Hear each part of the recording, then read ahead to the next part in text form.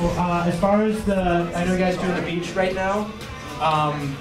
Don't paint the bottom edge just yet. At the very yeah, I'm sorry.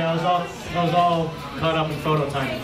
So what we usually do at the end is we tip the canvas upside down and we paint the bottom edge like that. So yeah, you can save it for the end. But if you already did it, that's totally cool. Totally cool. All right. So you guys ready for clouds? Do some clouds. So we're gonna kiss the big brush goodbye. Thank you, big brush. You've been awesome. Thank you. You're gonna put the big brush in the water cup and let it soak.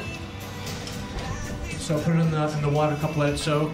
Whenever you're done with the brush, you want to make sure that it's in the water and it soaks, because we don't want the brushes to get hard. So, and we're gonna go to the clouds, and we're gonna do the medium brush now.